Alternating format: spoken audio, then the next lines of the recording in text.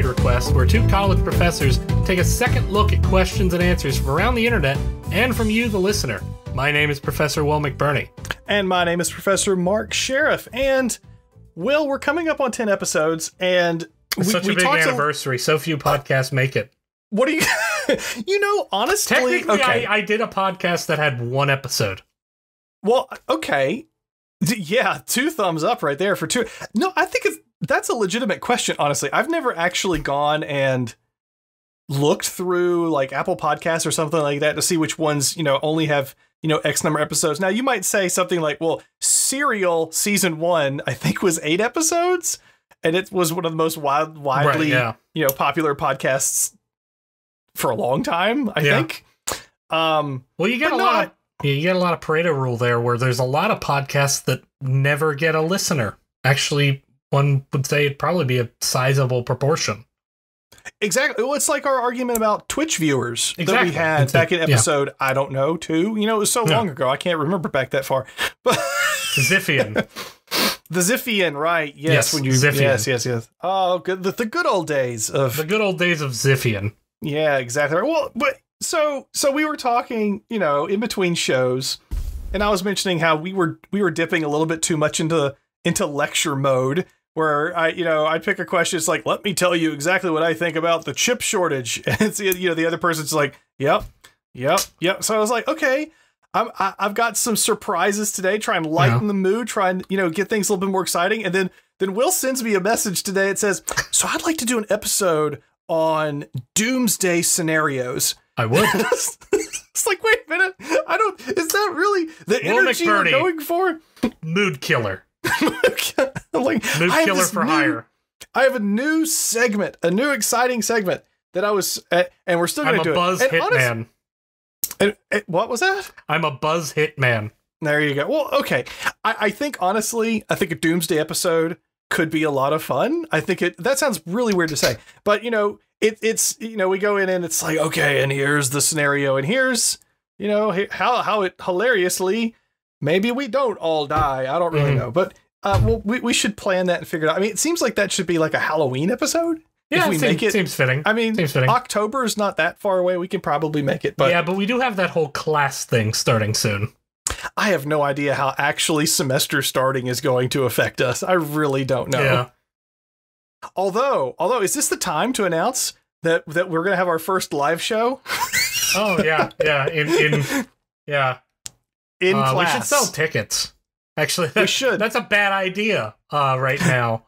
That seems like that could go really badly, really fast. I think tickets cost something like what, $15,000-$16,000 for tuition. I don't know what tuition is. Something like that. Well, I mean, in state that number doesn't seem too far off. I think it's higher. I think it's a bit higher, but out of state, I know it's a lot higher. We are going to freak out these kids when we show up down at the front with our podcasting equipment and go, welcome to Regrade Request, and see what happens. So I'm looking forward to it. But before then, we still have episode 9 to get through. Mr. McBurney, do you have a question to lead us off?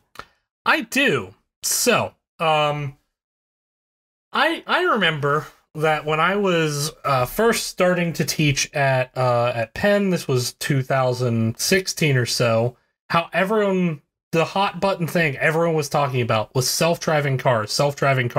You had Chevrolet coming out and saying, we're going to have fully autonomous vehicles 2019. Oh, yeah. Right now, granted, it's kind of hard to buy cars. I'm not a Chevy guy myself, so I haven't checked their dealership. Have you seen any Chevy self-driving cars? Tesla's fully self-driving by now, obviously, right?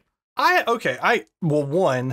haven't left the house in 18 months, basically. Yeah. I guess I've driven some, but no, I don't know if I would even have known a self-driving car if I've seen it. But back to the point of buying cars, is this something that happened while I was just like holed up in my own personal COVID bunker? That is it like Carvana or something where it's like a car vending machine or something like this? So car dealerships are weird. Basically, because car taxes are such a big portion of state budgets, they can effectively write their own rules, which is why buying a new car is such a bizarre process. think about it, like if you go to Walmart, you don't have to go to Walmart for Kellogg's cereal and Kroger's for Post cereal, right? They have both at the same place. Like Coke and Pepsi are sold in both stores, like both of them.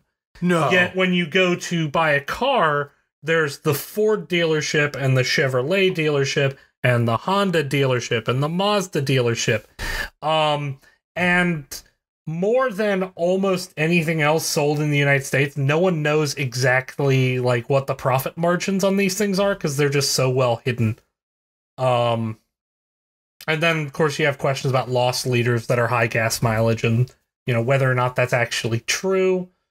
So used car sales, on the other hand, are much more readily available.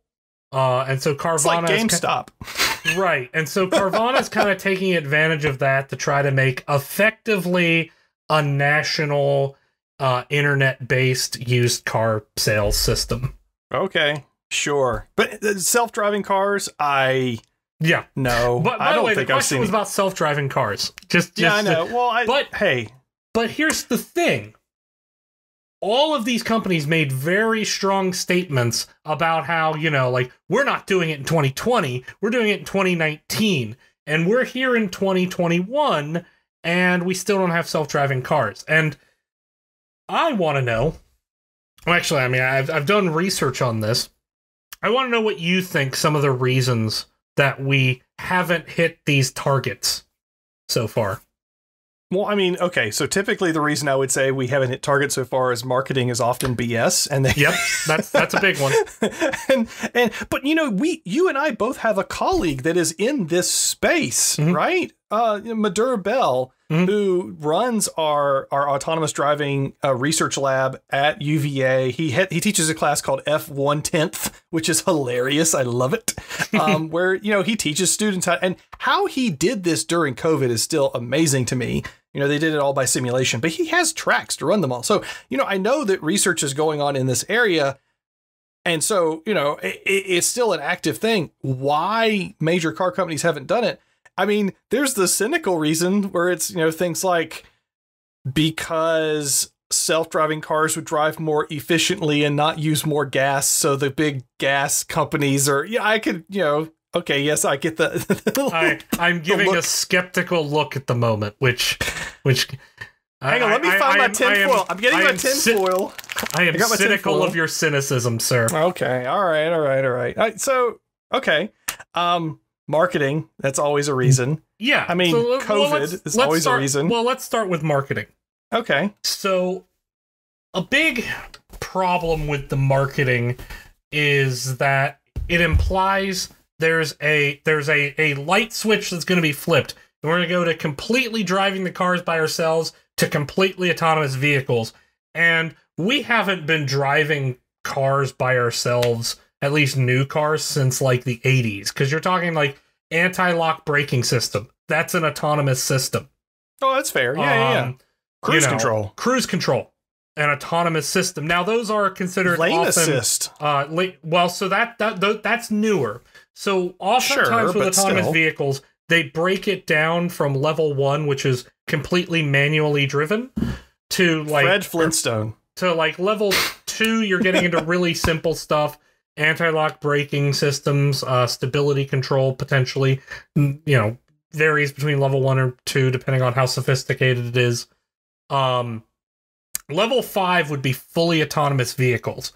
Tesla has a lot of things that you would argue could be level 4. Things like lane assist, things like assisted cruise control, where if the cars slow down in front of you, it will automatically slow down. Sure, lots of cars have that now. A lot of cars have automatic emergency braking. A lot of cars have automatic parallel parking. Which yeah. So one thing I think is that we need to accept that this is going to happen by increments, as it turns out most things do, and we're not going to flip a switch and suddenly end up with self-driving cars. Robo-drivers. I think the marketing implied that was much closer to the horizon than it is. The problem is a lot of these autonomous features have been advertised in, I would say, dangerous ways. For example, there's like, you know, look, automatic lane assist. and the person in the driver's seat just completely lets go of the steering wheel and is like, "Oh, look, it's staying in lanes." No, don't do that. That's insane. Why would you suggest that's okay? In fact, there was a case where a Tesla in North Carolina, I believe it was, ran headlong into a truck at full speed, and there was no attempt at braking whatsoever. And what seems to have been the case, it was an overcast day and the truck had like a white-gray side, so it seems likely that the sensors couldn't distinguish the sky from the side of the truck, and the driver must not have been paying attention because they did nothing to prevent their fate, and they ran into the truck at full highway speed. And it's and frankly, I think advertising these, automated lane assist tools and that encourages that type of behavior. It's not the Jetsons. Yeah. I mean, it's not. Well, it's a similar argument that I've seen made is that a lot of the autopilot system on planes have gotten so sophisticated that pilots are not developing the skill sets they need in order to succeed when the autopilot fails. How much of that is hearsay, rumor / I mean, because I've heard that too, but / attributing pilot error as much as possible. I tend to be of the mindset that I can buy that. But at the same time, there's a certain cynicism one should have. But we've actually seen, highway auto deaths were just going way down. This is safer cars, better seatbelt enforcement, better highway design, better barriers have been going down. And lately they've just started jumping again. And the most likely culprit seems to be distracted driving. Well, I mean, and another thing that has to be taken into consideration, and I don't mean to... This is ruling out COVID, by the way. This is ignoring ignoring that huge blip on the radar. I feel like I call out my parents every episode. Maybe this is a running thing now, but my parents got a new car that had lane assist, and lane assist was so bad on this particular vehicle because the computer was not calibrated properly. And my father, who is an engineer, realized this and is like arguing with the car company. Hey, this is not working because the lane assist is actively trying to hurt them. My mother's like, I'm not driving this car. And I was like, that's good. I'd prefer my father not drive it either. Love them both. But they did eventually get the dealership to do a complete wipe on their car. So what I'm telling you folks is software testing is hard. It is. And we shouldn't be testing with the car on the highway. Yeah. But it's a tough problem. But we know smart people that are working on it. But what's the toughest part of the problem? It's going to keep getting better. So there's, when we say it's a tough problem, in your view, what is the toughest part of the problem? Okay, here's my cynical software engineering / security side. The toughest part of the problem is always the human. Problem between keyboard and chair. PEBKEC. So, the problem is, as noted, someone who trusts too much in the system so far, someone who is completely disengaged from the driving. It's not fully Jetsons. Yep. These are systems that are meant to be assisting, even if it is, quote unquote, if we got to the point of fully autonomous driving, I don't think I'd be comfortable with fully autonomous driving, at least, with technology today, unless the cars are on rails. Well, so another issue is not just the human in the car, but the humans in other cars. So, which is always the problem when you're driving. It's broken down into, the two big problems. One is just straight up observation. How do you look at the road and interpret where you're supposed to drive, how to behave based on traffic signals, signs, etc.? How do you recognize a pedestrian so you avoid them, for example? Or pro tip, do that. But then there's the prediction element, because we build up these inherent predictions when we're driving as to how people are going to behave. And a lot of that is intuition based, and not all that intuition is good. For example, self-driving cars atrophied. Well, so for example, self-driving cars have a significant problem getting through four-way intersections with stop signs. Why do they have trouble? Because humans don't actually stop at those. Well, okay. Yeah, that's through. fair. Yeah.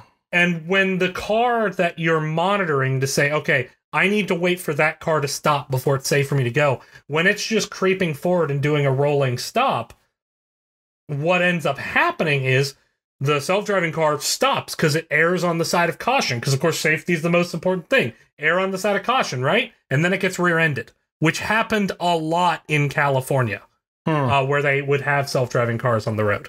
So those are kind of the big elements. One of the things we have to consider is there's going to be a period where there's self-driving cars on the road at the same time as human drivers, and that actually makes the problem significantly harder than if we could flip a switch to go from, okay, we have human drivers, okay, now every driver's autonomous. If every driver's autonomous, cars can communicate back and forth with one another. Oh, sure, yeah. You'd be talking about a lot more efficiency at that point. Things, yeah. Well, and then you could also use, like, you know, the wisdom of crowds, albeit with computer vision. So that way, you're getting a better aggregate picture. You're using networked intelligence. You know, I think at that point you'd have a lot more safety. Except it's going to be a really slow process to get there, where there's that critical mass needed for that to occur. And how do we mitigate all those bad human drivers in the interim? But you know what? By that I mean people from Ohio. I should be. Oh, I was going to say, well, I bet at least autonomous drivers are good about making sure they turn off their turn signal after they make that left turn out of the driveway in the morning. What? Hey, you still see turn signals? I do. Hey, would you like to play a game? This sounds like the intro to Saw. Stay away from my leg, sir. It is going to be way more fun than that. This is something left leg I'm very preferably, by the way. Okay, just one. This game is called Excuse Me What Now? Excuse me what now? Okay. Excuse me what now? And we are doing a podcast called Regrade Request, but I realized we have not actually looked at any real regrades. Okay. So, what I have for you, Professor McBurney, in your expertise as a professor, I have 3 sets of 3 excuses for you.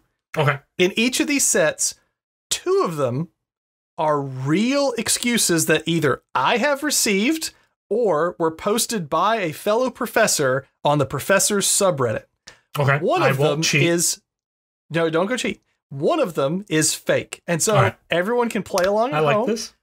All right. So you have 3 questions. You got to get 2 of them right in order to win. Okay. First sounds like wait, don't tell me. I like it.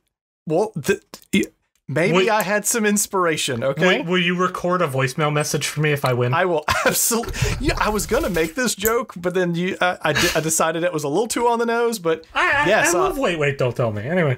Who doesn't? All right. A college professor who likes NPR. How original. Go ahead. All right, so here's the first set of 3. All right. Number 1.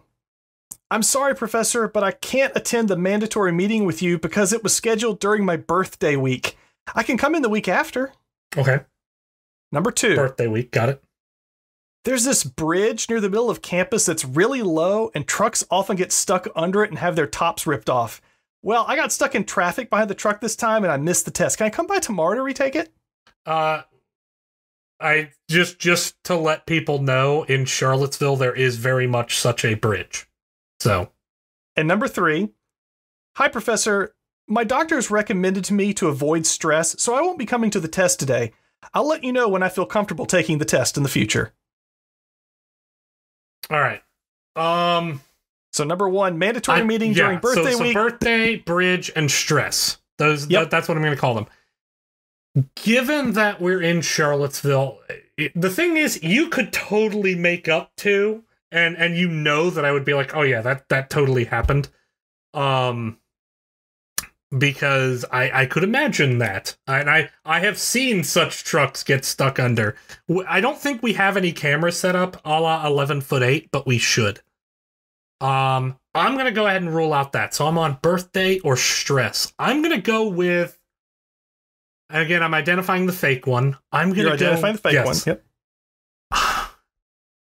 I think, and I might be cheating, and maybe I'm just Mandela affecting myself right now, but I think you told me about 3 before. So I think I'm going to go with the first one. We're going to go with the birthday. Oh, the birthday one? Yeah.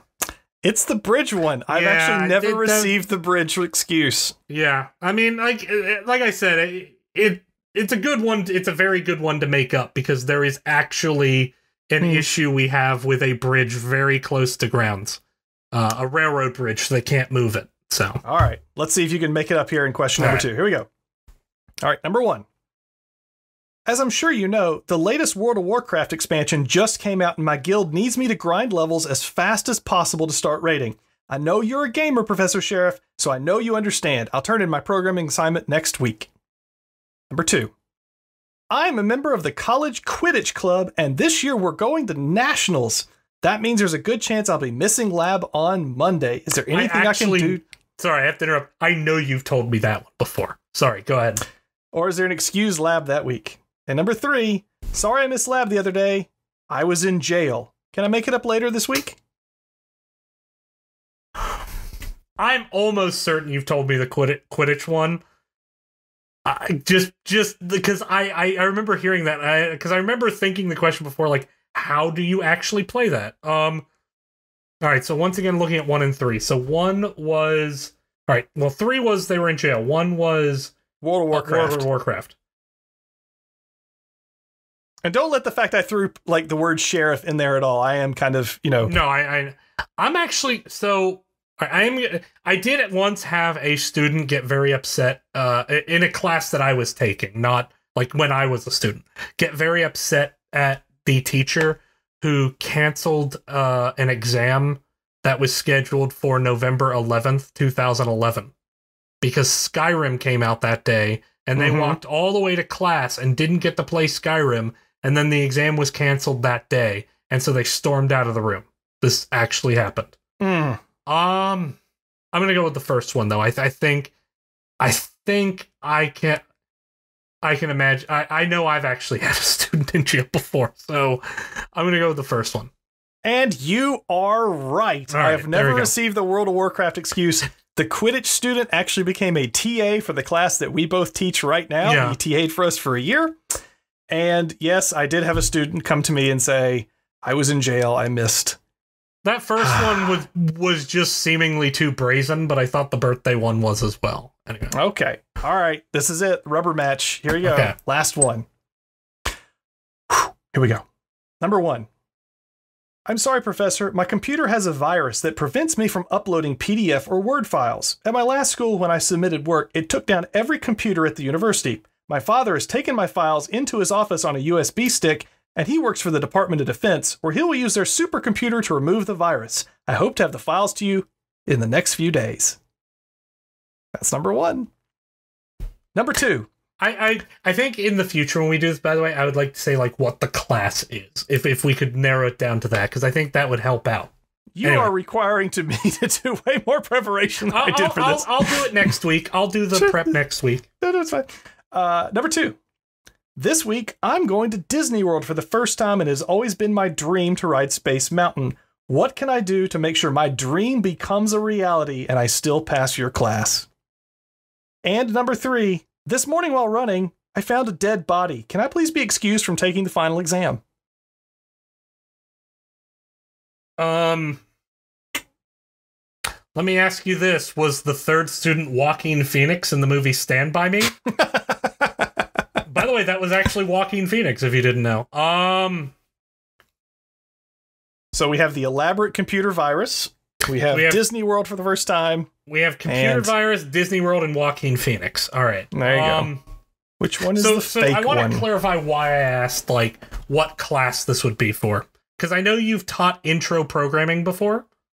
Mm-hmm. And I could but no, you wouldn't do a PDF in that. Well, no, let me clarify this. Remember I said, some of these are ones that I've received. Some of these are ones that were from professors. So are we mixing and matching, though? Because I will say this. Okay, here's your hint.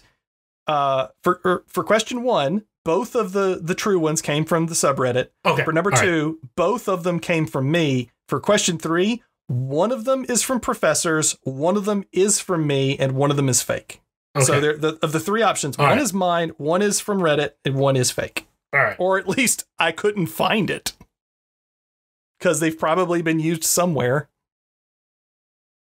All right, so Hey, dead air is great for a podcast. Let's sort these. Sorry, I know. Let's sort these from least likely to most likely. I'm gonna go with the least likely would be the dead body. The next least likely would be the Department of Defense thing, and then the most likely I would imagine would be Disney World. So that means Disney World is obviously the fake one. So I'm gonna say Disney World is fake. And you are correct. You win the game. Congratulations, Disney World is fake. Now, wait, it is? We have Disney just World ruined so many children's dreams. So, in case you're curious, the dead body, that was an excuse that I did receive. And I was teaching a summer class, and a student was out for a run, and I knew the student, and there was a police report. And I said, you are fine. You already had an A in the class. You don't need to take the final. Yeah. Just, you're done. You're done. Yeah, that is an extreme story. We'll have to edit down all my pauses there while I thought. Well, thank you for the first game of, excuse me, what now? Yeah. And I hope that the people at home were able to guess them as well. All right. And in fairness, I did get a lot of hints on that third one. But all right. Well, with that, let's move on to another question. Now, this one is going to be a question that isn't really a right or wrong answer, but I want to get so we're both gamers, but you also teach a class on game design. That is true. And the emphasis of the class isn't explicitly on like, you know, building like a graphics game or anything like that, but on getting into what the idea of fun in a game is. How do you generate that fun, right? My version of class, that's how I teach it. Yeah, yep. Much more focused on the design rather than making like a product than say OpenGL, for example. Yep. So with that, based on your expertise, what are 2 or 3 of the games that you have played that you think are the best designed? And I want to qualify this. Not your favorite games. Mm-hmm. Not the games that you even think are the best games taken as a whole, but specifically just from a standpoint of design, what are some examples that you would think of? Tetris. Number 1. Tetris is the best designed game of all time. Yeah, I like that. It's a very approachable game. You don't really have to learn it. Yeah, I like it. No, and the fact that Nintendo, launched the Game Boy with it was probably one of the smartest things that Nintendo as a company has ever done. But Tetris is a game that anyone can basically pick up. It's easy to understand. It is addictive. It has no end. You can continue playing it, and then they have iterated on the Tetris formula many, many different times to do other interesting forms of drop block puzzles. So by far, number 1 best design game ever is Tetris. I love Tetris Effect, by the way. Great. Tetris Effect is great. Yeah. Tetris DS is probably my favorite version of Tetris.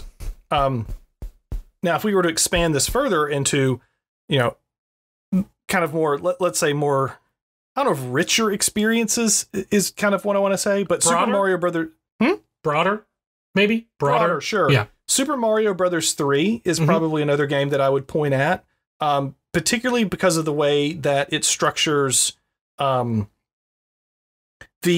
rise and fall of bite-sized fun, I suppose, because a level in Super Mario Brothers 3, if you show it when you show it to people nowadays, the levels are very short. But that's intentional. And the idea is that there's this kind of nugget of entertainment, and then you drop back to a map, you refocus, and that kind of play pattern of spike of action, then up and down, up and down. 30 seconds of fun is what the Halo designers called it.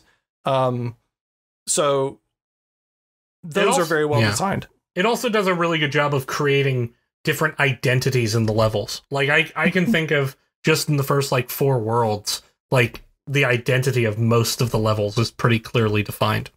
And then I would probably say that I'm not going to pick a Rock Band or Guitar Hero, but the notion of that sort of rhythm-based game is very well designed. It has an understandable hook to it. It has a way that it draws in a bunch of different players. And you can see I'm coming to the idea that something is well designed if it is broadly appealing. This isn't necessarily true, but typically if I identify a piece of interactive entertainment that is broadly interesting. It's like for the same reason that we might say that, Toy Story is an exceptional movie, because that is, objectively, people of all different ages can watch that and appreciate the story, the acting, everything about it. Pointing to E.T., classics like that as well. Right. So you can also say Godfather is a great movie. Not broadly appealing at all. Sure. You don't want to take your kids to that. Sure. Just like trying to think of a game that is a little bit more on the Dark Souls is a very well designed game, but it is certainly not broadly appealing. Right. Silent Hill is a very well designed game. Silent Hill might be pushing it. Yeah. But something Resident Evil 2. Maybe the remake of Resident Evil 2. There's some that you could point to as being well designed, but not broadly appealing, because you move into that horror genre potentially, and it's too violent. Grand Theft Auto 5. Grand Theft Auto 5? Yeah, probably 5. If I was to pick one out of the series. But I'd like to focus more on those the simpler, but the more simple ideas. There's a reason why Tetris has endured for as long as it has, and you can find it on everything in some way, shape, form, or fashion. Do you have thoughts on games that have really... So speaking to your simple mechanics, I think we've actually seen that creep back into, so-called like AAA games and things like that, because we've seen, for example, the hero shooters like Overwatch, and Call of Duty has adopted some of those mechanics. Not all of them, but some of them. And the idea is that you create these archetypes that have a limited tool set, but that tool set has, different things that interact well together. But also can interact well with people with different tool sets. And so it reduces actually the cognitive load because you have more limited options, but that kind of, in a weird way, can bolster some of the creativity that you can create with those more limited options. Absolutely. Yeah. What I do want to give it a shout out to specifically is Portal 2. And if you have not played Portal 2 first, if you have not played Portal 2, play it. And you don't have to play the first one, but second, play it with the developer commentary on. Oh, that is fascinating. For instance, when there's a point in the game, in the middle part of the game, where you're using portals primarily as a means of moving paint around. Not actually walking through, but using it to move paint around. And what they found was, when they were playtesting it, once people got to the third part of the game where you had to do both, you had to move through portals and move paint through portals, people forgot that they could move through portals. At least it wasn't intuitive. It wasn't an idea that immediately came to them. And they had to kind of be like, oh, that's right, I can walk through it. And so what they did was, right before a puzzle where you had to do this, they had this like girder fall and block a hallway. And so you have to use the portal to get around the girder. It's the only way to do it. And so it kind of forces you to put into your recent short-term memory, hey, I can go through portals again, which helps you with the next puzzle. So there's a lot of little things like that they throw in. And the developer commentary for the game is absolutely fascinating. I'm glad you mentioned the idea of having the limited tool set, because I've certainly found that in general, when games focus on a smaller amount of actions, where the player has agency, but the number of player actions are limited in scope, it really gives the ability for the player to be innovative within that scope. One of the reasons the original Super Mario Brothers was so popular, I mean, there was a very few modalities in that game that you were operating in. You were Small Mario, Super Mario, Firefly Mario, or, Star Mario. That was it. And so you were really working with just how do you move, how do you jump, how do you control the character in these interesting spaces. And, excuse me. And so, when they introduced a few more controls in Super Mario Brothers 3, or a few more power-ups, the core gameplay remained the same. So, this is one of the reasons why I look at the modern video game controller, which I've got multiple sitting beside me. They all look the same now. If you look at the Switch controller, the Xbox controller, and I've got a third-party controller, and I've got a PS4 controller. Yes, we move one stick around. Yeah, no Nintendo 64 controllers lying around anymore. Well, not on my desk. That design pattern was abandoned because people realized that you don't have 3 hands. It's shocking, but as we increase the number of controls on a controller, which had to happen due to basically increasing complexity, yeah. Well, the advent of 3D gaming, I think, is the number one thing that happened in the PlayStation 1 era, and toward the tail end of the PlayStation 1 era, and of course, Mario 64.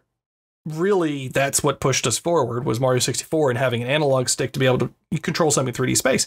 But if you look at, the standard gamepad controllers from the 80s and 90s, your NES, your Genesis, your SNES controllers, we keep adding more and more and more buttons.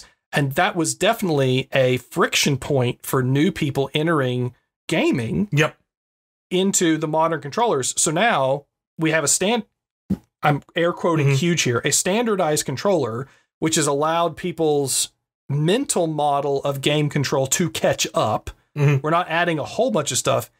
And yet, what is the biggest, the fastest growing gaming market? Mobile. Oh, touchscreen. I think by a long shot. Yeah, it's not. It's huge. It's way bigger now. This is just a quick little add-on to that. I still don't know the controls for Red Dead Redemption 2. I've played like 3.5 hours of the game, and I got tired of. I had to keep looking up the controls. I honestly couldn't remember them. One is they did a lot of changes to the controls that are different even from Grand Theft Auto 5, which is the same company. But there's like several button combination things, which at that point you're getting into, literally squaring the possible number of operations. So yeah, because of that, even though the game gets rave reviews, and I'm very big into story games, and it seems that direction, I just struggle to play it. And I've been playing video games my whole life, and I'm 33. Like, I should be able to figure that out, but I struggle with it. Okay, my adult life with video games goes like this. Step 1, get really excited about new release. Yep. Step 2, buy new game. Yep. Step 3, excitedly play new game for roughly 1 to 2 hours. Yep. Step 4, post on Twitter about how cool game is. Step 5, life smacks me in face. Yeah. And do not play game for 2 weeks. Yeah. Step 6, try to boot the game again and have forgotten all of the systems, all of the controls, all of the story. Step 7, turn off game and open Hearthstone because I still understand how to play wizard poker. Yeah. I have, that's the thing. Like, the idea of a backlog, back in the cartridge era, I could never imagine such a thing. But, treasured every cartridge. But like, hey, Alan Wake was $5 on Steam, so I bought it because I always want to play it, which, by the way, after playing Control, I started playing Alan Wake. I love it. Absolutely. Don't give me more games to play. I finally finished Atelier Ryza, and that was fantastic. Yeah.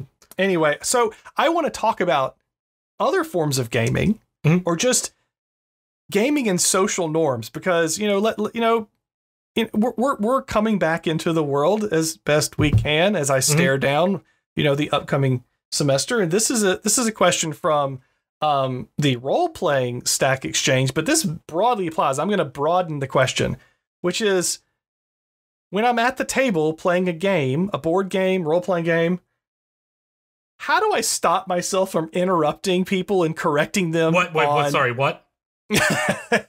And correcting them on the rules for the game while we are playing. Social norms have changed. I have realized that my adult social skills have atrophied horribly during this time. If my comments during the most recent several CS faculty meetings are any evidence of my ability to not interact professionally with humans anymore, what would I be like at a table if someone said, well, that spell requires 4 spell slots and you're not casting it. Like, I think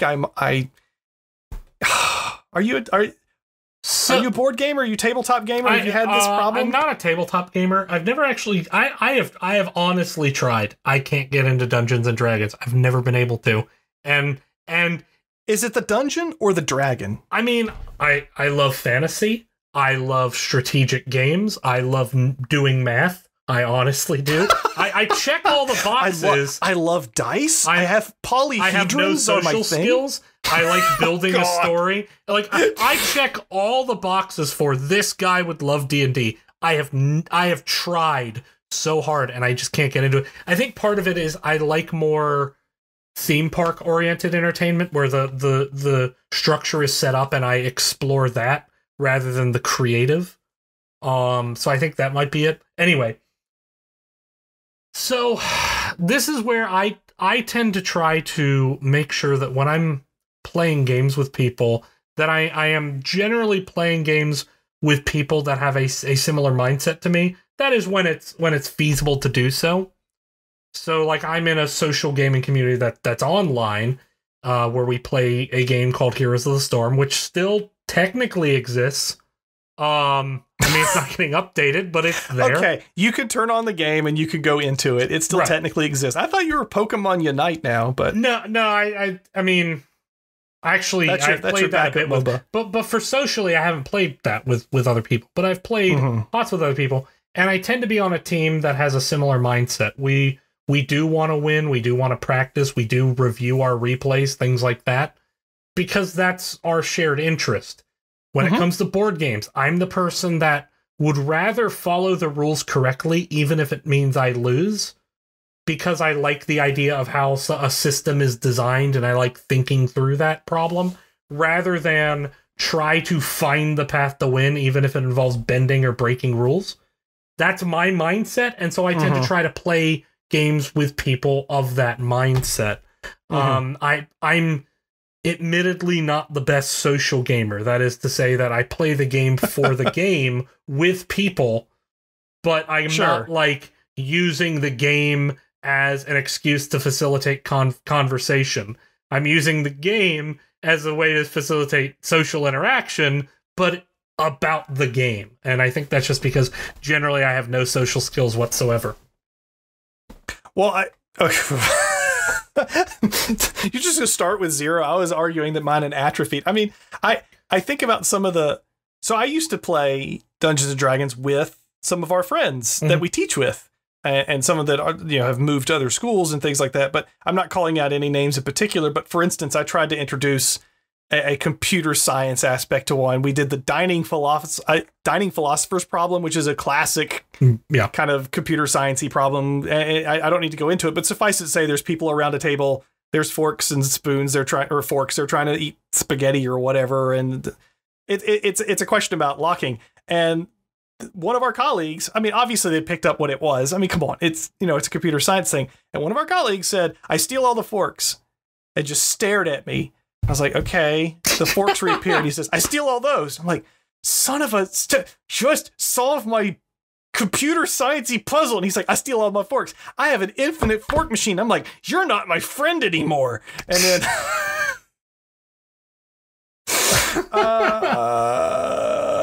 So my problem is not necessarily the correction of the rules. It's... Stop. Just play the game. Just do the puzzle I gave you, please. I spent a long time trying to think of something neat. So, I mean, when it comes to board games with my family, I'm 99%. I'm the banker. And so I'm the person that gets looked at for rule ties or rule, calls anyway. But, you gotta be careful as you're getting back in the world and getting back to the table. I mean, I would just say though, like different. And we talked a little bit about this with my preference in gaming, where I like theme park as opposed to sandbox. That is, I like a game that someone has structured and laid out the rules for and laid out the world for me to explore, as opposed to something like Minecraft, where I have generally a very simple set of rules and I can build, increasing complexity with that, but it's up to me to create those systems. And I think that's maybe where I struggle with Dungeons and Dragons, because a lot of people are primarily not even really playing the story so much as just having fun with each other in a social setting, which I struggle with, and I realize how horrible that sentence I just said sounds, but it's more because our goals misalign. And if the goals misalign of what people want to get out of the game, then, you know, those people are going to not have as much fun. I feel like I need to end with something funny. So here's a quick funny one as we go to the end. This one came from Stack Exchange Arcade. It has to do with Skyrim, and the question is, my head keeps falling off. What can I do? Well, I think you just, staple that sucker on there and keep on going. Keep on trucking. Healing potions, obviously. I guess a healing potion. You drink the healing potions, I guess, by pouring them down your stump neck. Oh, God. That's how that works. That's the episode title? Stump neck? No. I need a better episode title. There are so many videos of beheaded people fighting in Skyrim, and I think it's just because, like, the health scaling kind of breaks sometimes, and so you're supposed to take fatal damage from it, but you don't always. Yeah, I think that's what it is. I'm not entirely certain, but yeah, I've seen more than a few videos. I've seen more than a few with heads. I have also been beaten by a mace from a knight that had no arms. So that happened in Skyrim. Beaten by a mace. I assumed he was psychic. I mean, telekinesis exists in that universe. It does. Thank you all. And that's how you end up with all the goats in the sky. Okay. All those goats. Thank you all so much for joining us yet again for another episode of Regrade Request. If you have not had the opportunity to subscribe on the podcast service of your choice, we would love it if you'd go to Apple Podcasts or Spotify or Anchor FM or the whatever tool that you use, and go ahead and subscribe and leave us a rating. Mean a lot to us. We get a lot of student evaluations that aren't that great. You know what? Just a random 5-star review could just make our day, and that'd just be nice. If you have a question for us or an article or anything that you'd like for us to talk about, maybe doomsday scenarios, as Will has suggested. Looking forward to that. Just get your bunker ready, get your tinfoil hats ready. I'm such a positive person. It's such a I know. You can send it to us at hosts@regraderequest.com. So, for myself and for Professor Will McBurney, thank you again for joining us. Stay safe and watch for falling goats. They're autonomous falling goats. Yeah. Well, I synced up on my end. Yeah. If I saw a falling goat anywhere, I would expect it to be Skyrim. All kinds of things fall from the sky. Except for the game called Goat Simulator that we talked about falling goats. Yeah, but there's only the one goat. You're